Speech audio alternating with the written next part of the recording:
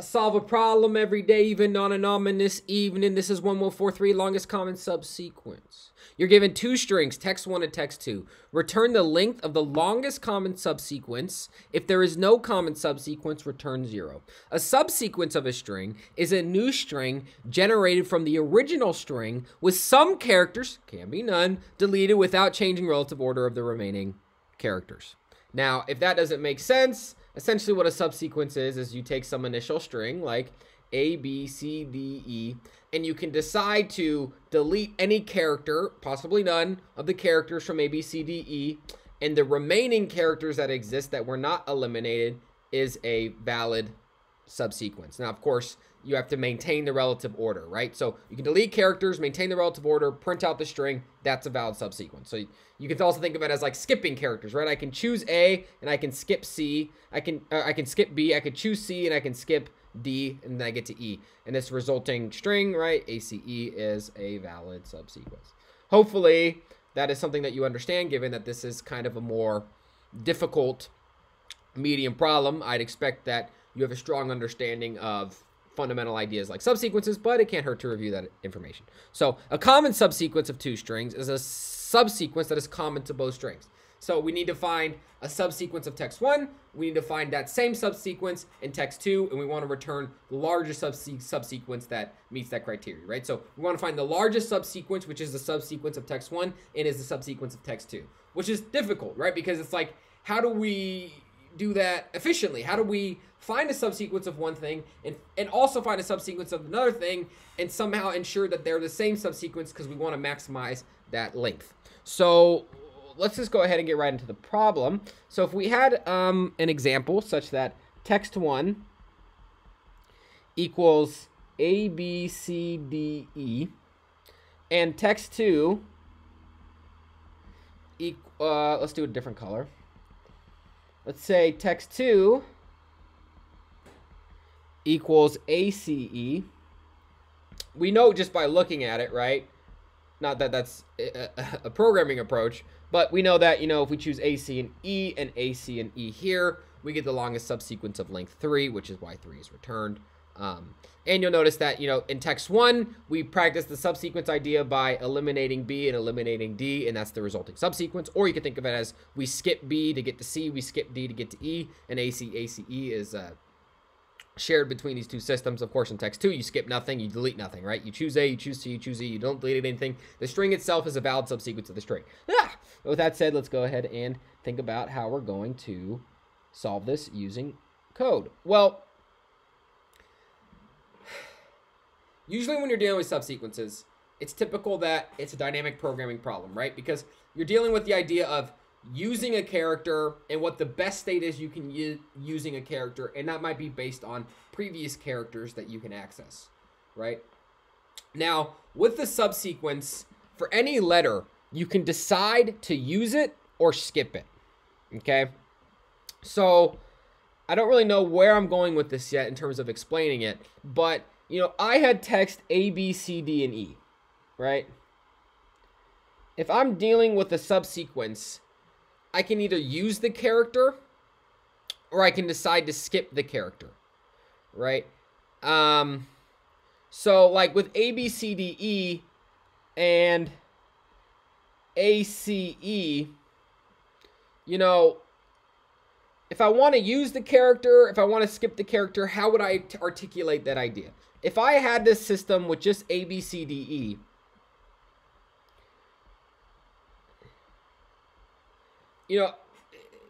to skip a character would mean what? And to use a character would mean what? Well, you could think of it as like this being nodes. And then you have all these paths where you can determine if you want to skip a character. But what would that mean relative to A, B, C, D, and E and ACE? So I'm kind of thinking circular here, but at least I'm thinking out loud about how I would go approach this problem to find a solution. If a character isn't skipped, you're using it in both strings, right? Because in order for the subsequence to exist, the character has to exist in both strings. right? So in order for the subsequence ACE to exist, A has to exist in text 1, C has to exist in text 1, and E has to exist in text 1 because they all exist in text 2. I guess the idea is we thought about this system as kind of like all possible states you could be in, right? All possible places that you can make a combination. And what I mean by that is if you just kind of take these systems, A, B, C, D, and E,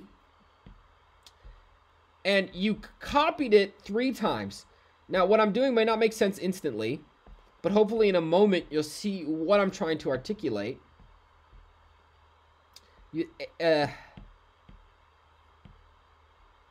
A, C, E, A, C, E. And this is the most difficult part of this problem, is thinking about how you're going to model it so that you can use something like dynamic programming. And the idea that you kind of get to, and how I got here is, well, you know, we're dealing with both of these strings, and we have to think about, like, entangling both of these strings because we have to find the largest substring that exists within it, right? That's woven within this system together. So let's take the system and let's kind of smash it together into this state where we think about all possible states as combinations of things that could exist, and then figure out if we can find that longest subsequence that's woven within it. Okay? So now I have this system where I think about every letter in its combination with every other letter in the other string, right? So if I wanted to include AA, it's here, you know, and our CC is here, and our EE is here. Now, the way that this is going to work is, well, if I don't want to use a character of text 1, I'll go down, right? Because if I go down, that means that I don't decide to use A, and I decide to use B, right? If I don't want to use B, I'll go down. If I don't want to use C, I'll go down. If I don't want to use D, I'll go down. So it's basically like I have these 2 pointers, right? Where I'm like, I'm looking at A and I'm looking at this and I'm saying, you know what? I don't want to use A and A, so I'm going to move my A over to B. Okay? So I can do that for each state. You know, if I'm looking at the C in text 2, I can decide not to use an A, not to use a B, not to use a D. So I can do that in all these states. But I can also decide that I don't want to use text 2, a character of text 2. So I can move over this way.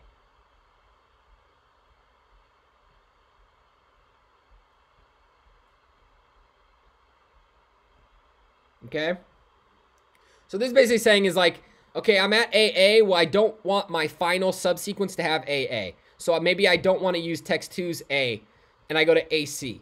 And then maybe I decide, okay, I don't want to use the blue text A, and I want to start my substring somewhere else. So BC. So now I'm painting out the states of all possible placements of the characters that you're looking at, right? Because you'll notice all possible placements are there, right? If I'm looking at a substring that has D and C, well, then that state is where? D and C here. So all possible states are now captured within the system. And I can also think about all possible states where I don't include a character, right? So if I wanted to find a subsequence of length 1, where does that exist? Well, that exists at AA and CC and EE. So what we might try to think about is, well, you know, if I decide to skip a character from text 1 and text 2 simultaneously, that would correspond to a link here. Right? If I decided that I wanted to skip a text 1 character and a text 2 character, that corresponds to this link here. Right? Because I'm going down and I'm going to the right, so I'm using a character in text 1 and I'm using a character in text 2. Right? But if I decide to use such a character, there's going to be one here as well. I guess the way that this works is there's going to be these final links here to determine the end goal. If I skip a character, A and A, if I skip a character in text 1 and a character in text 2, and they're the same, that means I get a point. Right? I get a point from doing that. because they're the same character. So that would increase the length of my longest common subsequence, right? If I try to create a subsequence and I just skip B, well, I'm not comparing it to anything. But if I try to create a subsequence where I skip a character in text 1 and I skip a character in text 2 and they're the same character, well, if I skip them both at the same time and they're the same, that must mean that I add 1 to my subsequence, because I can include that in the subsequence that I'm finding. So now I'm kind of wovening in the subsequence that I'm looking for, right? If I skip C and C, I get 1. If I skip E and E, and I get 1. So now you'll notice, well, the path really is as well, I'll include AA and I'll skip, which means that I'm including the A in both text 1 and text 2. Now I'm here. I'll skip B. I'll include C. I'll skip D, and I'll include E. So what this corresponds to is I'm using A and A. This means I'm skipping B. I'm using C and C, right? I'm using C and C because I'm using diagonal. Even though I'm skipping them both, since I'm skipping them both at the same time, that corresponds to me using them, right? I'm skipping D, which is this link here. And I'm using E and E, right? So you can see how this kind of captures that idea of skipping characters or deleting them, right? I'm skipping the character if I'm going vertically or horizontally, right? And I'm using the character in each of the corresponding spots if I'm going diagonally, which is why we have all possible states, right? Because we want to think about all possible spots, all possible character combinations that we could look at to determine a path. So then if we look at this system, right, and obviously all of these nodes have horizontals, but if they're not equal, you're skipping both of them simultaneously, but you would never use those states. So then this just becomes the dynamic programming graph, the DAG, directed acyclic graph, that we're going to utilize to solve this problem, right? We just need to look at all possible combinations, and then based on the previous state, we could say, well, the best thing we could get for any state like here, right? The best thing we could get here is the maximum of what we could get above, what we could get diagonally, and what we could get from the left. And if the diagonal value is equal, then we would add 1. Now, one thing I'll note, so then that just basically means that, you know, our dynamic programming array for I, J, we'll call it text 1 and text 2 equals, well, the maximum. Let's put this, let's reorient the stuff so there's a little room. What the hell? That was weird. All right. All right. So I'm trying to make this so it's all in the right, nice spot. Okay. So for any spot T1, T2, so text 1 slot and text 2 slot, so like here, it's the maximum of, well, we can choose to skip a character in text 1. So we can choose to skip a character in text 1, so whatever that optimal solution is. We can choose to skip a character in text 2, right? Because this corresponds to skipping a character in text 2.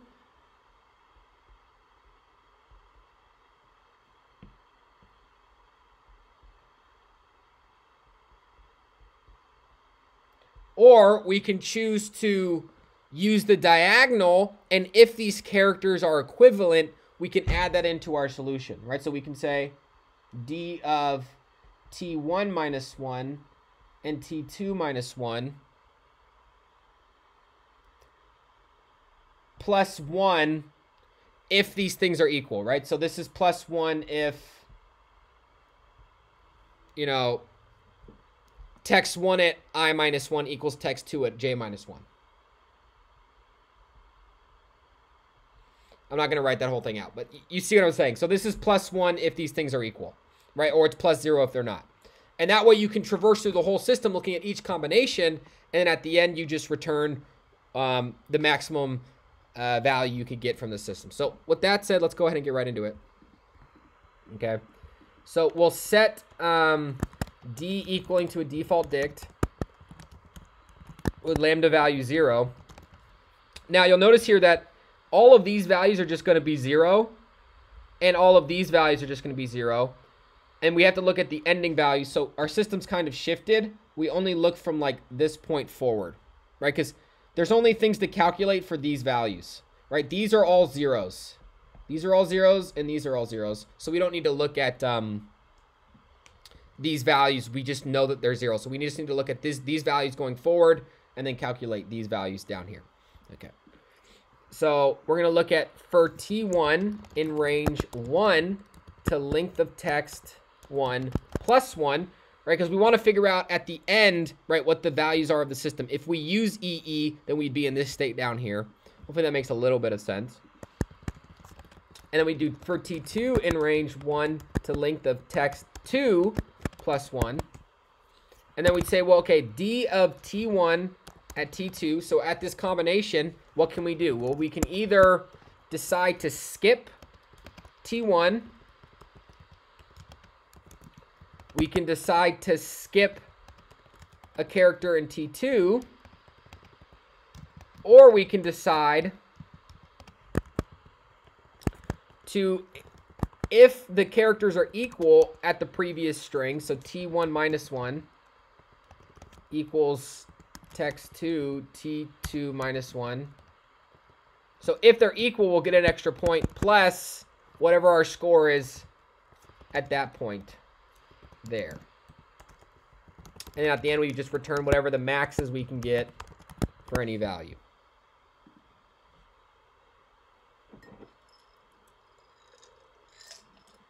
All right.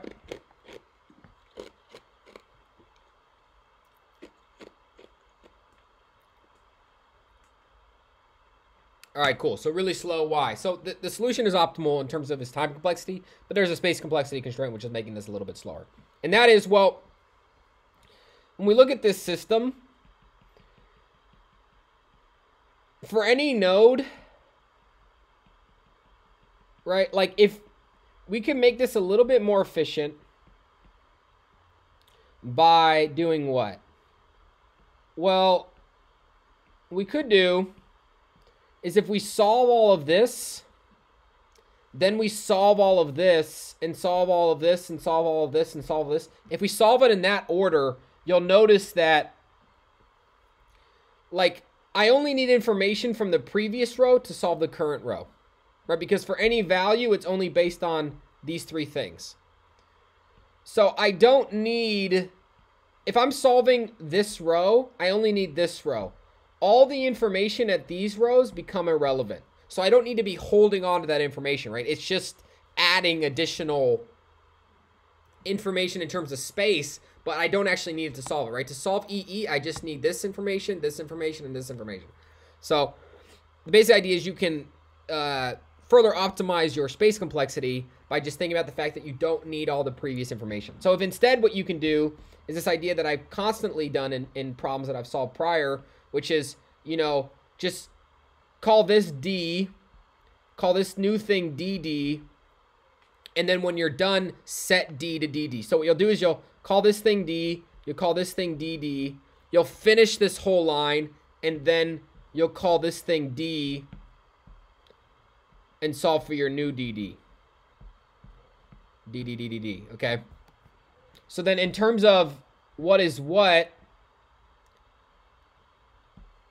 if you have your new DD, well then DD here,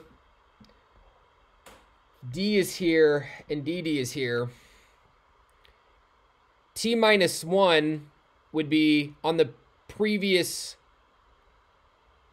row, so that would be D, but the previous column is in DD, so this would become DD, right? I'm trying to determine, like, for some generic level here, if I'm trying to solve CE, right? Oh, I'm looking at, if I'm trying to solve EC here, right? Well, t minus 1, t minus 2, right, that's in this previous column.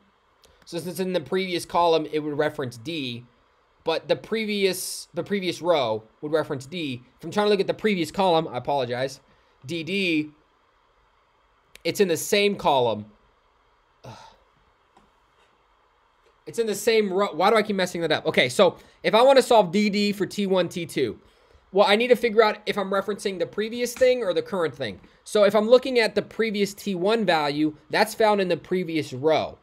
So then I need to reference D. If I'm looking for the if I skip the T2 value, well, that's in the same row in the previous column, but the previous column is in DD, right? Versus this thing is in the previous row and the previous column, so it's up here in this spot, right? This is in this slot here, so that's in D. This is in this slot here, which is in DD. So that was a really confusing way to just state that.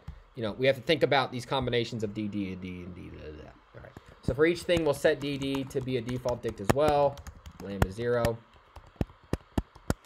And then we'll update DD equaling to, if it's the previous row, it's D. If it's the previous column, it's DD. This is in the previous row, so it's D. And then at the end, we just swap. We say D equals DD. And now, this only scales with one axis versus taking total amount of space.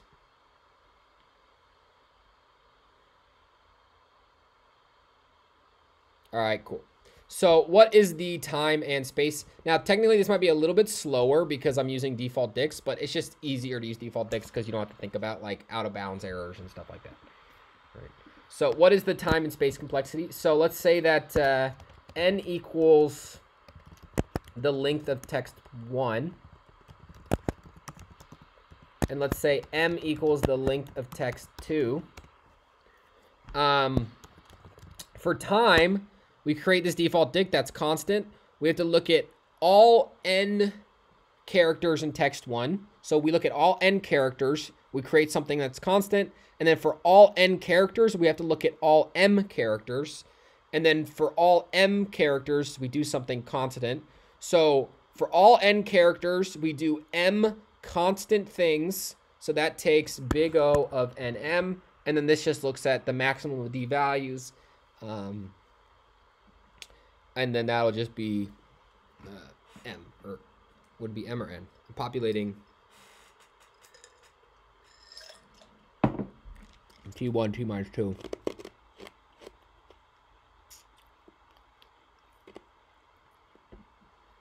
There'll be n values. Okay, so that's not important, right? Because the time is going to be shadowed by this nm constraint. All right, and in terms of space, well, we create this default dict, right? We create a copy of that. We create the same default dict, same space, and then we look at all T2 values. We update it. So that's m values here, right? Because there's m updates that we do to DD here, right? Those are the only times we actually populate something directly, right? So we do m populations because we populate it with MT2 values, right? And then we set D to that. So then we just keep creating something of size M. We delete it. We say something size M. We delete it, and so on and so forth. So we only use M space. Versus before we added this DDD idea, we had to use NM space, which is why our time and space complexity improves so much in terms of the auto graders understanding. Okay, guys, that's about it for me today. Hopefully that makes sense. I attempted to make this video multiple times because it's a pretty confusing idea, and it kind of takes a leap of faith of understanding how you're going to model the problem. That way it becomes easily solvable. I